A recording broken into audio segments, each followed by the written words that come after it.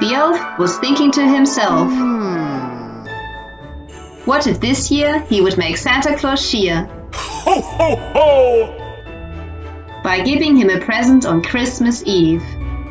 So that for once, good old Santa will not only give, but also receive. Ho, ho, ho! Such as an invisible sleigh. He could fly around with, unseen during the day.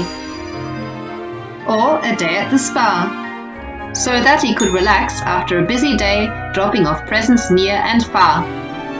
Or a nice warm day under the sun, as a thank you for all the good things he has done.